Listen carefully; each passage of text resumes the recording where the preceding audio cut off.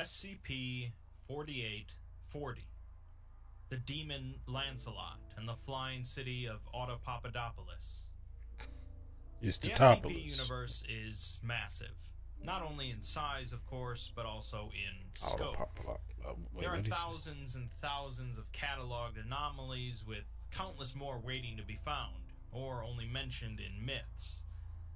Things we refer to as anomalous inevitably interact with one another, and some civilizations we've looked at already could be considered entirely anomalous themselves. SCP-4840 contains a story about the ancient past, and includes mentions of a large number of SCPs we're familiar with. It's also a bit of a follow-up to SCP-4812, Wrath, which I've covered previously. I'll do my best to provide some short explanations or references as we go, but viewing previous videos in this series will likely help out a lot. SCP-4840 itself is an ancient, abandoned, floating city, located roughly 8 kilometers above an empty region in the Russian Arctic. The city is around 5.5 kilometers in diameter, and while the architecture of the city suggests that it predates any known civilization, it was clearly constructed using advanced techniques and materials for the time, such as gas lamps. The city also bears markings that seem to be a long-dead human language, a precursor to ancient Greek and other Mediterranean languages, not found anywhere else in the world. Foundation linguists that have deciphered the language have determined that the city was once called Audapaupadopolis, roughly translating to City of the First Father, and over 100,000 people once lived here. There is no evidence that a single event led to its decline, but rather that the population simply left over an extended period after the loss of its first and only leader. The city is divided into 4 quadrants, all connected by a large central hub. These quadrants were populated based on craft, with blacksmiths and metallurgists in one, engineers and designers in another, farmers and bakers in the third, and artisans and craftsmen in the last. Each quadrant also possessed its own local center of governance, located near the central hub. The central hub contains 3 large stone temples, designated the Temple of Sunrise, Temple of Sunset, and Temple of Night, with a larger, ornately designed Great Hall that was likely used as the seat of the city's power. Underneath this Great Hall is a large stone door, completely inaccessible to Foundation personnel. The door can be opened, but individuals who attempt to pass through feel a building tension that overcomes their bodies, describing it as an increasingly uncomfortable feeling of guilt and regret, often accompanied by panic and anxiety, capable of incapacitating anyone who presses on. Prior to 1933, the city was hidden from view and human perception by unknown anomalous means. But since then, it has been rendered visible to the naked eye and to radar equipment. Obviously, that's no good for the Foundation, so they've installed scrambling devices and cloud cover generators, as well as physically moved the city to its current remote location to help conceal it. The city of Audapaupadopolis is completely abandoned, aside from 2 entities, SCP-4840A and 4840B. A is an elderly male human of nondescript build and uncertain ethnicity. Genetic testing has revealed likely Mesopotamian ancestry, but his genetic markers have no apparent pre-ancestral linkage, suggesting that either he's some sort of alien, or he is a genetic precursor to intelligent humans on Earth. He speaks numerous languages, including modern ones, is capable of controlling the general movement of the floating city, and has some degree of limited local omniscience. Wait, what do you say? He, including modern ones, is alien, or he is a genetic precursor to intelligent humans on Earth. He speaks numerous languages, including modern ones, is capable of controlling the general movement of the floating city, and has some degree of limited local omniscience. He is capable of describing events taking place far away that he would otherwise have no knowledge of, although he can't describe specifics or individuals involved in these events. Finally, he is the only individual capable of passing through the stone door underneath the Great Hall, an area he refers to as the Old Library. The other entity, B, is a massive, vaguely humanoid figure that is currently lying unmoving in the ruins of the Temple of Sunset. It possesses a human torso ending in 6 legs, with 6 severely distended arms, each ending in a rough metal clasp affixed to a chain connecting to a large iron flail at its end. It is roughly 13 meters in height, but is only visible using thermal lenses. Trying to visualize it. A says that the entity is dead, but it continues to output a constant, unchanging amount of heat. It also bears markings consistent with those found on SCP-4840, which appear to be some kind of sign or sigil. The sigil is similar to those found in other pre-antediluvian sites, specifically those concerning a redacted SCP, the Royal House of Apollyon. Here we have our first major reference, a connection to SCP-4812 and SCP-2254. To recap, in 4812 we heard about the Sky Kings of Old Europe, the leaders of an expansive and powerful kingdom of conquerors in the ancient past. The Sky Kings were all members of the Great House of Apollyon, the first of which was Harion I von Apollyon, who was said to have descended from the blood of the King of Crimson Skies, often called Assem, the First Man. When Saurus VIII von Apollyon grew bored and launched a war of conquest across the sea against the fairy folk, the kidnapped Fey princess cursed him and his kingdom. The king's son, Saurus IX, appointed 4 great knights to defend his kingdom from any retribution from the fair folk. They were Lahair the Fierce, Lancelot the Cunning, Hector the Stalwart, and Ogier the Faithful, and they each ended up becoming twisted by the princess's curse. Based on the title, you of course know that Lancelot is involved with 4840, but SCP-2254 is actually Lahair the Fierce. 2254 is invisible to the naked eye, roughly 13 meters in height, with distended arms and 6 legs.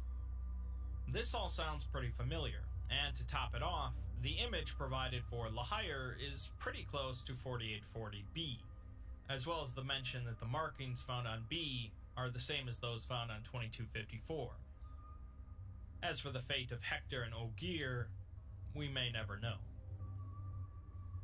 Audapaupadopolis was first discovered in 1933 by a British airman flying from London to Oslo over the North Sea.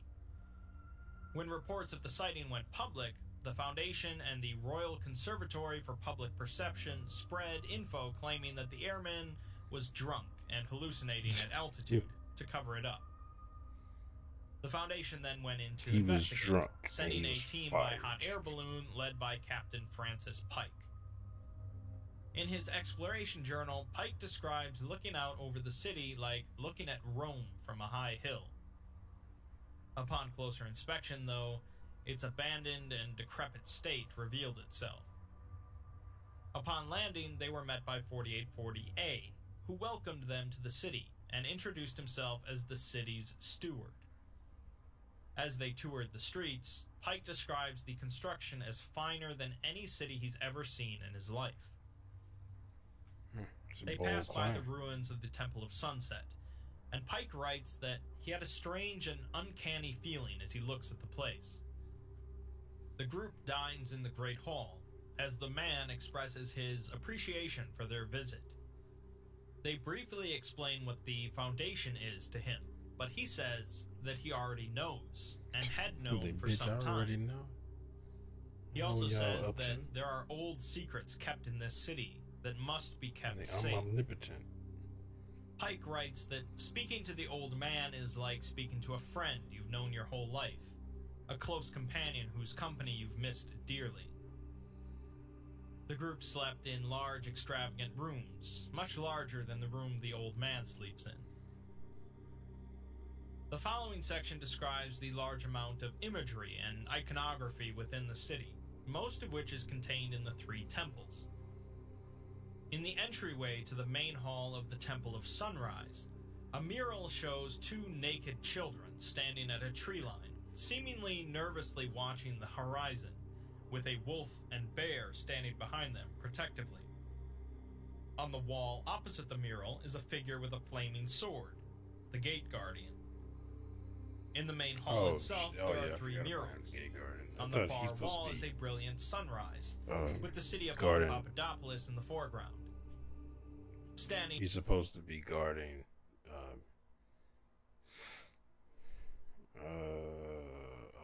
the Garden of Eden. Well, that's at least I think theorized. I can't remember that. It's been a while since I looked at that SCP. The Gate Guardian. I don't even remember the number. What was it like? Was it 1,000? What was it? 0001. I think they said they could see like a forest or something if you look through the gate, because the gate is basically open and it's just standing there. Just anything that comes near it gets killed instantly.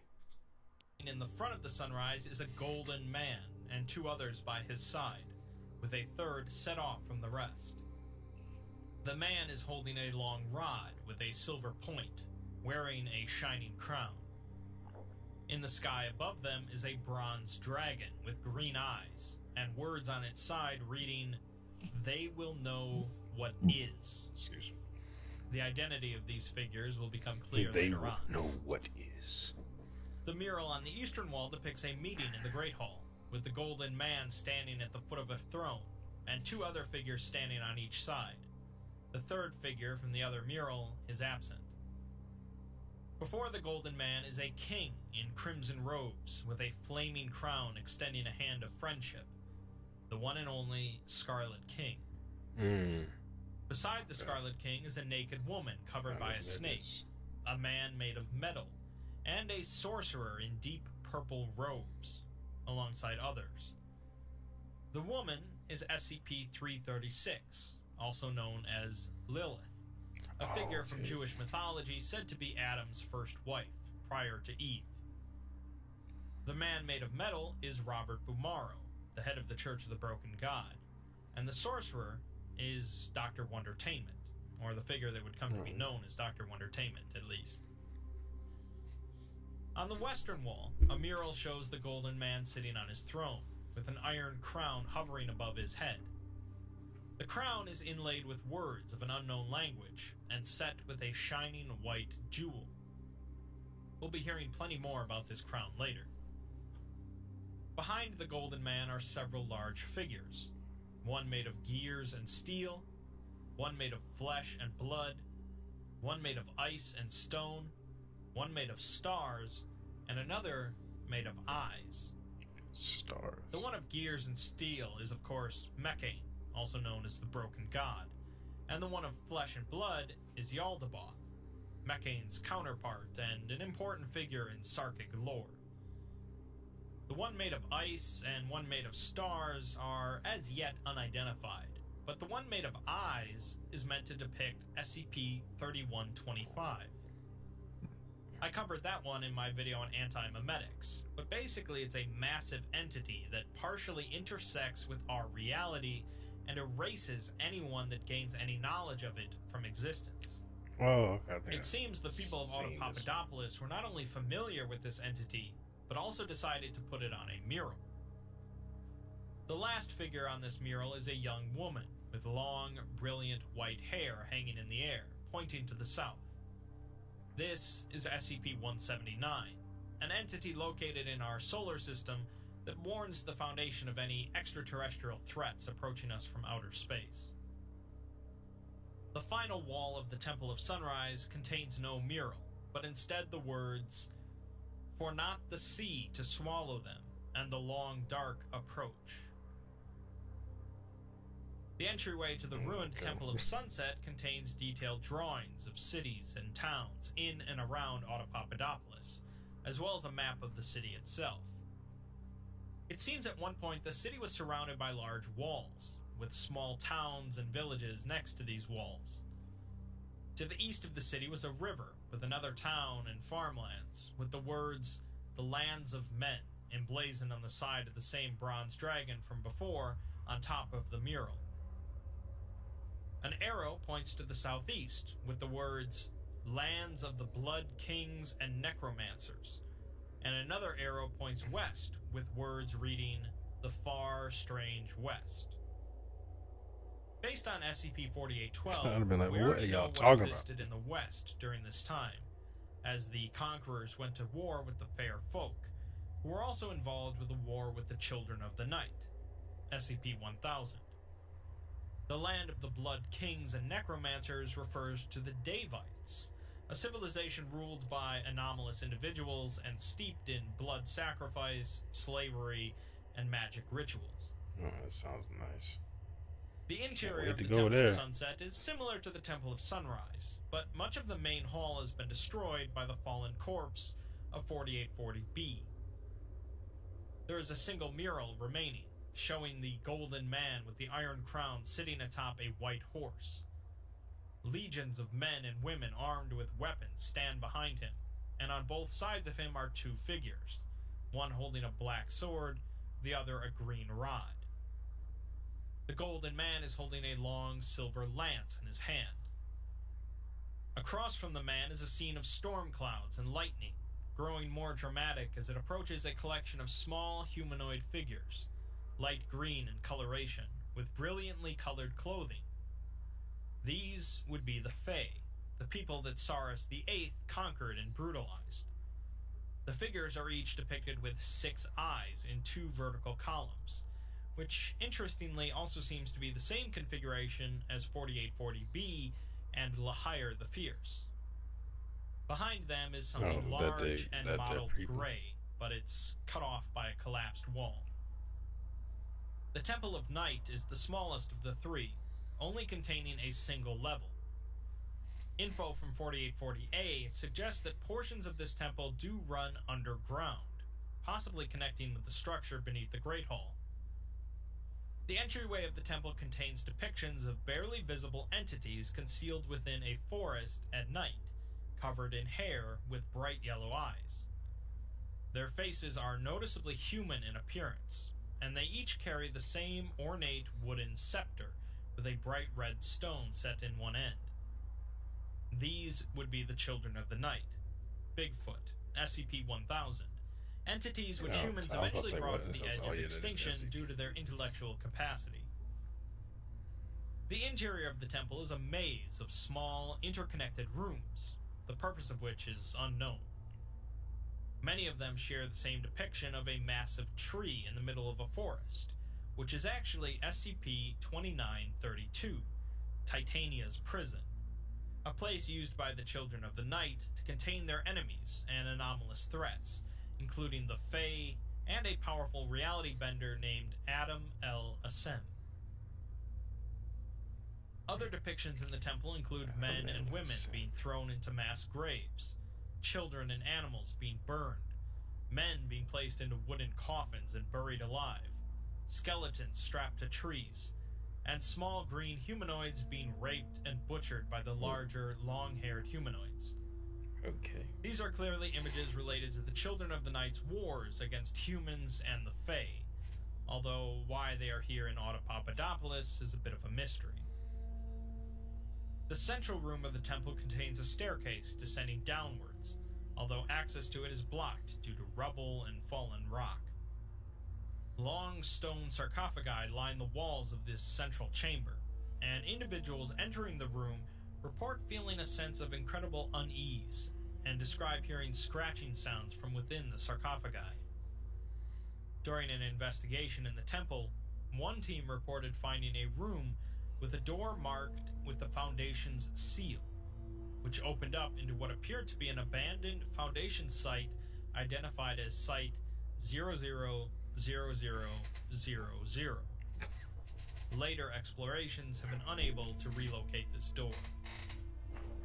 4840A already said that he knew what the Foundation was, and truth be told, the Foundation has probably been around for quite a while in some form. It's just surprising that they would have a site in such a location. On several occasions, 4840A has mentioned that he is not the only person. Well, there have been like ancient SCP, like Foundation, but the current SCP Foundation has no knowledge of that SCP Foundation. It's not like us. Oh, we've been around since, you know, anomalies have been known. You know, it's going back thousands of years, but it's like, no, we didn't know about them. They existed in a different form centuries ago. Person residing within Audapaupadopolis currently, and there is another individual in the Temple of Night. He has been reluctant to say anything else about who this person might be, and notably, he's never been seen entering the Temple of Night for any reason.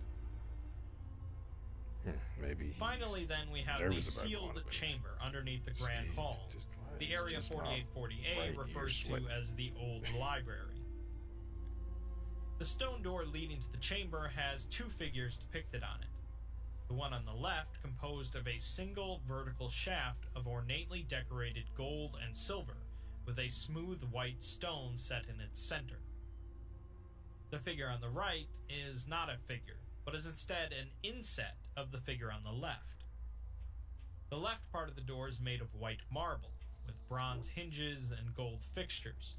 The right part of the door is bound in rusted iron. Again, these contrary depictions will be explained soon.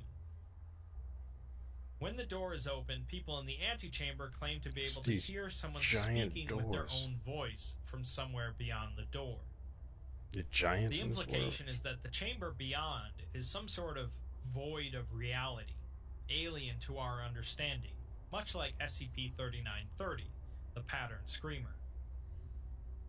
4840A describes the door as a passageway between this place and somewhere else, an old passageway with well-tread steps. He says that the light of the world has long since left the place on the other side, and mortal men can no longer walk it. Now that we have all the imagery down, what we really need is a story to put it all together, and that's where 4840A comes in. A Foundation doctor named Ostrovich interviewed him in 1949, and after he gets over how impressive the tape recorder being used is, he says that the Foundation are seekers of knowledge that want the truth. They remind him of his brother, who was a scholar, possibly the greatest scholar of his time, who could sit across the table from a person and gather everything he ever needed to know about them from a look.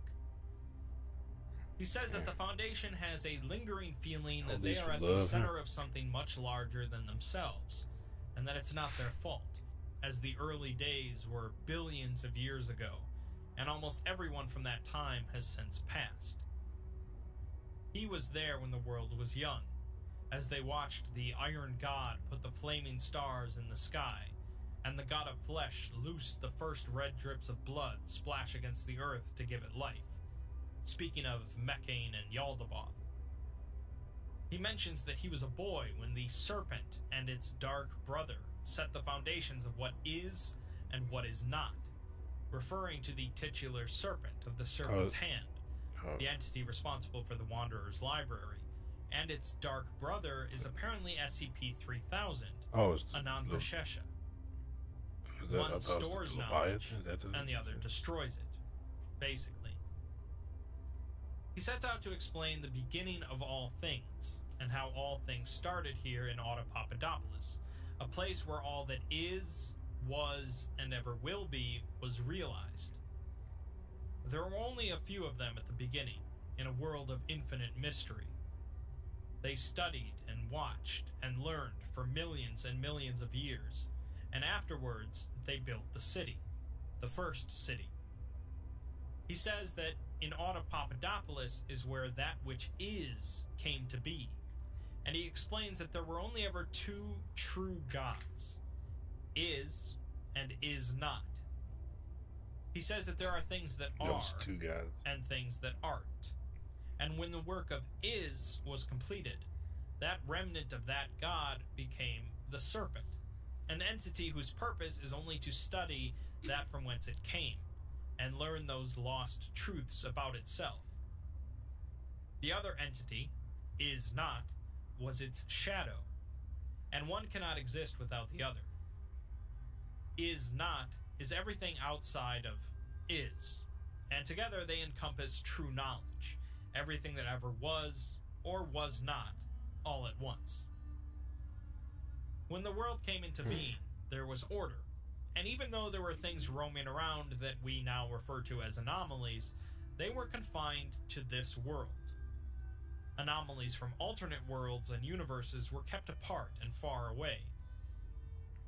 A says that the Fae were the first to open their eyes upon the cosmos, because they were not born from this world normally. I like these stories where the SCP, when they talk about like SCPs, like in the realm of like gods, and it's you think like, okay, like humans, we have gods, going back, different cultures have multiple gods they worship, or just one, or what have you. And it's like looking at this, it kind of reminds me of what was that show, American Gods? Except in that show, gods were created by humans. They start worshiping a particular deity that obviously didn't exist, and because they were so passionate, so many people were praying to this deity, that they manifested into existence. So anything they thought of that this thing has, now this god has and can do. That's why I remember that they showed that there were multiple different Jesus. Like they had a white one, they had a black one, they had an Asian one. It's like different people worship that religion, but they have different depictions of what Jesus would look like, But it's like this is like in this world, like what if these anomalies are just like gods, or what's the demigods, or like there, and you have also other just creatures as well, but just like they created humans, like one of them, something like that. That's an interesting way of looking at it than just being like, oh, these are just weird monsters. Some of them have abilities to go open portals and go into pocket dimensions, or what have you, just straight up destroy entire galaxies, or it just, oh, some of these are just actual gods. They go, what we would think, what we would describe a god to be, some of them are, and they can trace it back to, oh, we think this one actually created humans, Instead being created from the last glittering fragments of Is, making them more attuned to the will of creation.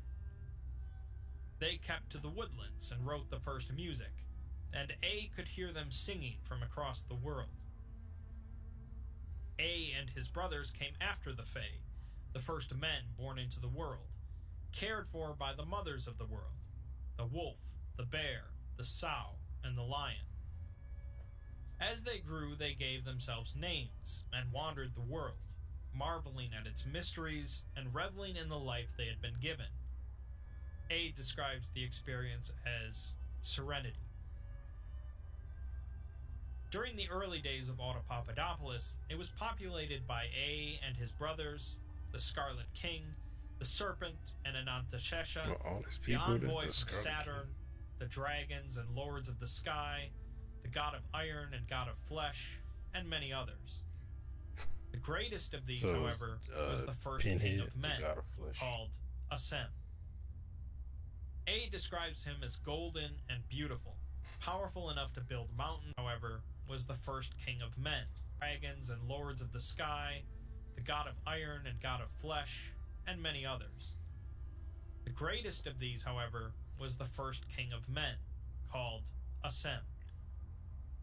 A describes him as golden and beautiful, powerful enough to build mountains, called the sea to bear, and look into worlds beyond.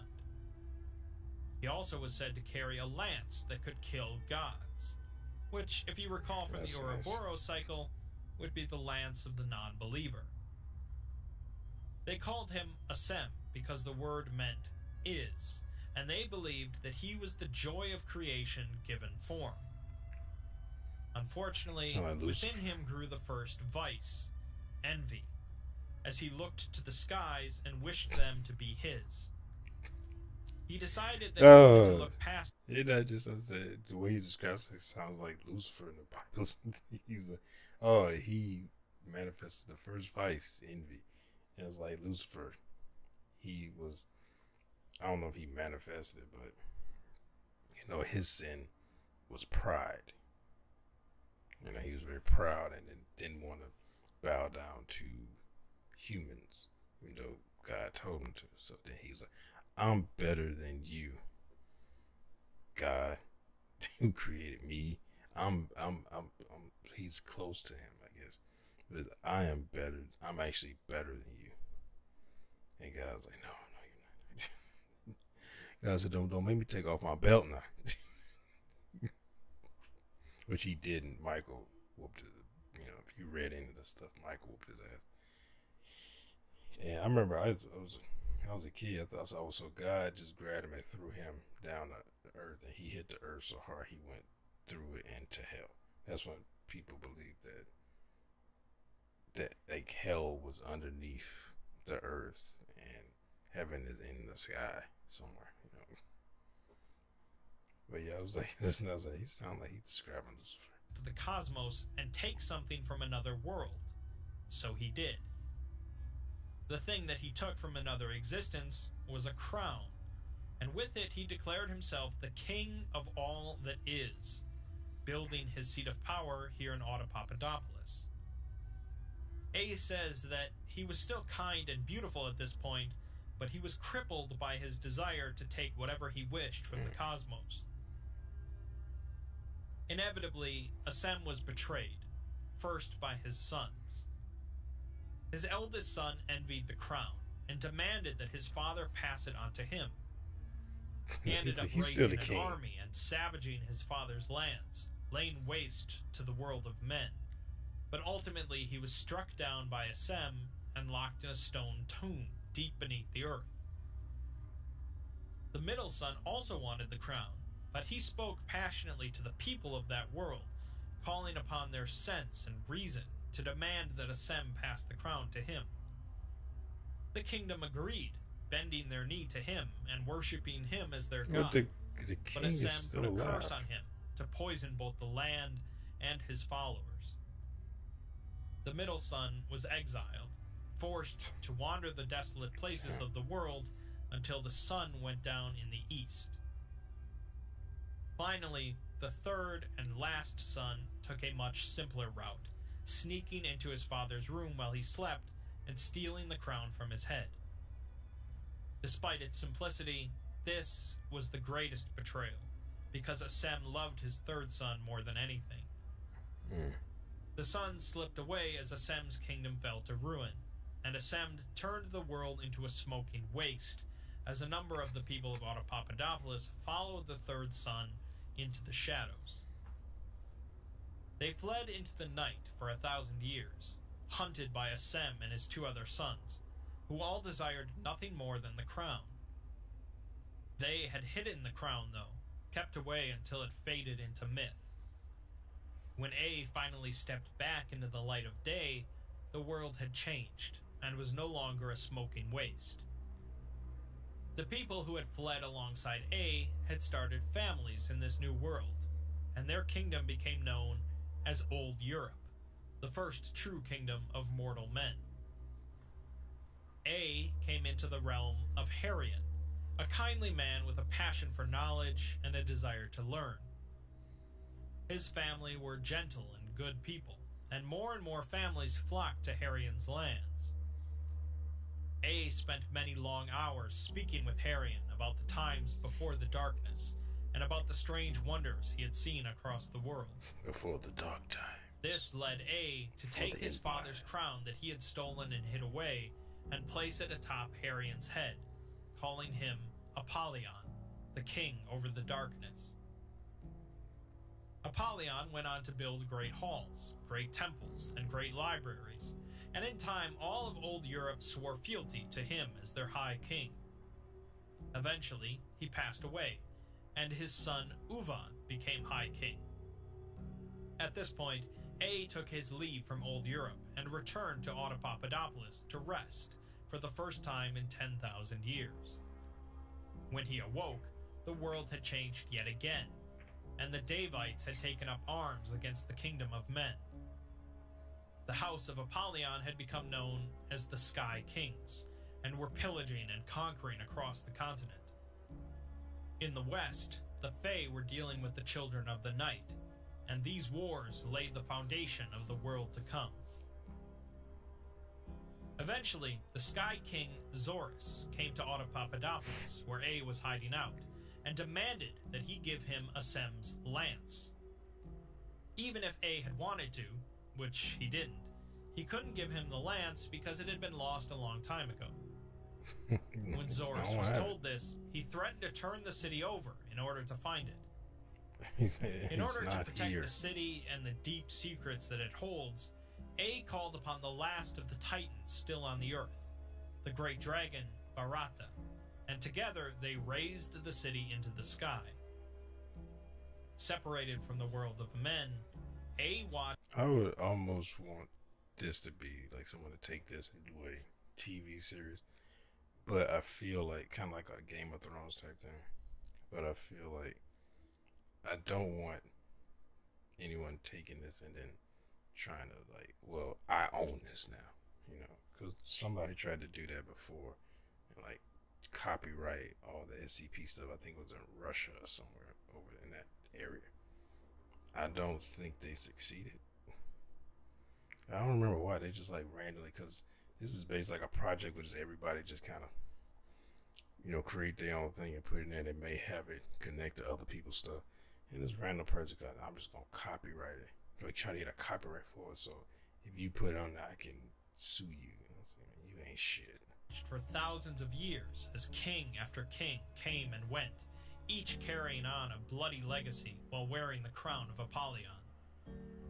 He watched as the Deva hero Gilgamesh slayed Cyrus II's only son in single combat on the fields of Jerusalem, and the dread sorcerer Noah el Meto raised the seas to wash away the lands of men until he was struck down by Maladrao the Wrathful.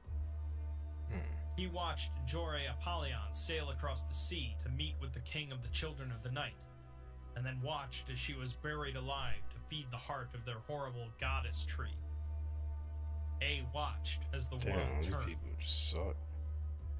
Eventually, A watched as Cyrus VIII crossed the sea to bring war to the Fae, and the aftermath as the Fae princess was buried and she summoned the three great profanities to curse the kingdom of Apollyon. A watched with sadness as the kingdom fell and Cyrus IX suffered his 4 betrayals as his knights became twisted by the dark magic, becoming monsters and beasts.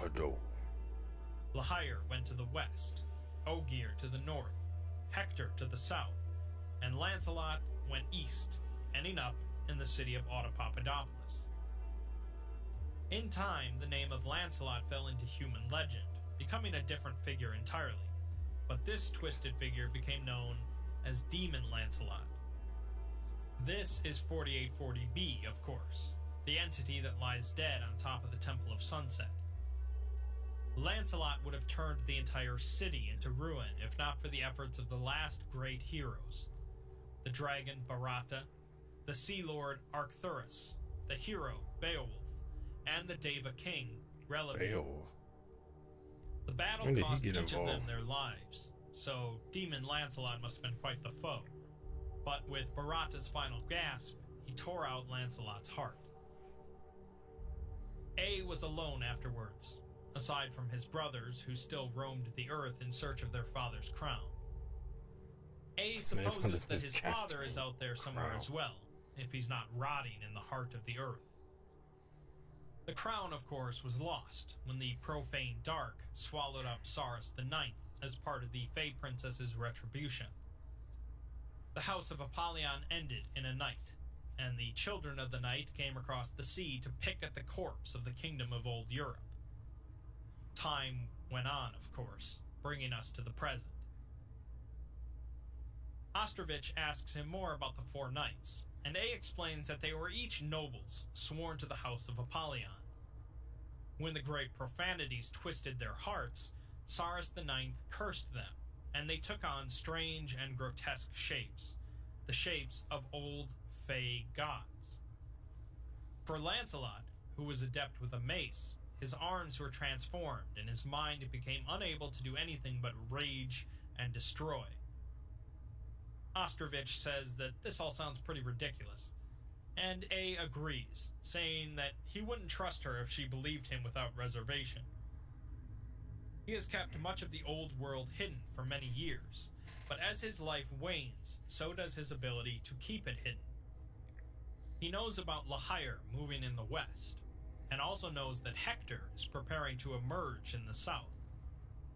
He says that Lancelot has laid here dead for many years, but still does not grow cold. He is also aware of the recent events from SCP-4812, with the profane adamant being seen in the skies, the entity that Lancelot prayed to for overwhelming strength. Things are in motion, and A needs the Foundation's help because he will not live forever. He needs their help in protecting the secrets that this city holds. Ostrovich then asks him what exactly these secrets are, and where they are. A says that they are kept in the old library, the place where Is was realized and came to be. Assem built his seat of power directly on top of it, where the greatest authority of all authorities came to rest. Within the old library is the first book, although it's not actually a book.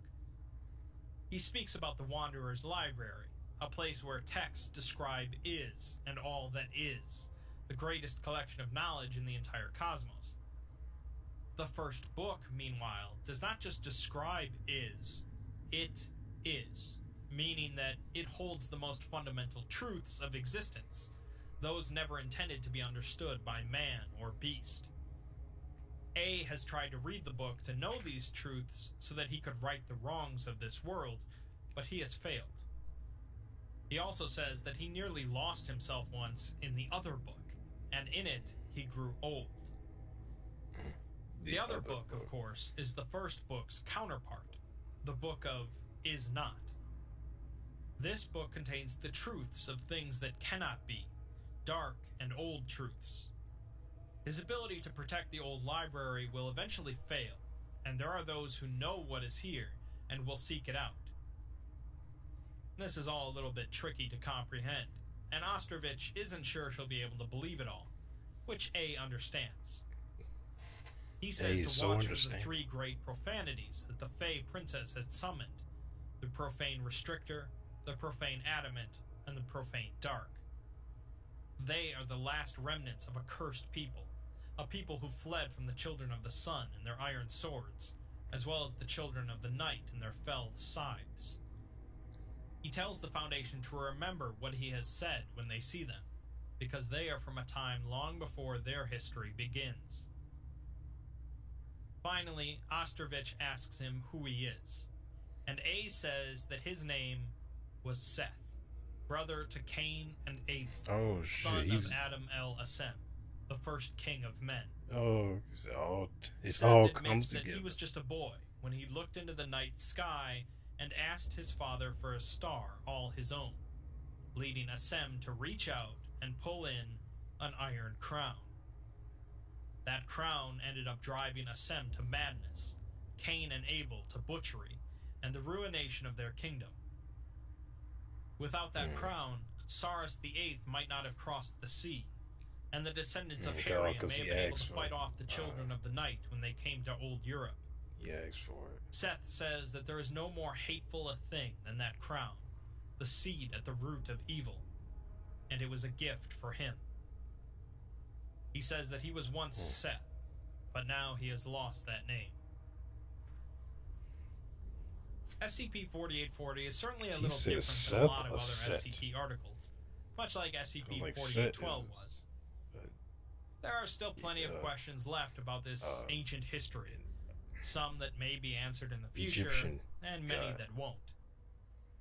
This specific canon of fantastical history and connections is occasionally being referred to as the Cactus Verse, after its creator, DJ Cactus, and it likely will continue to be expanded upon.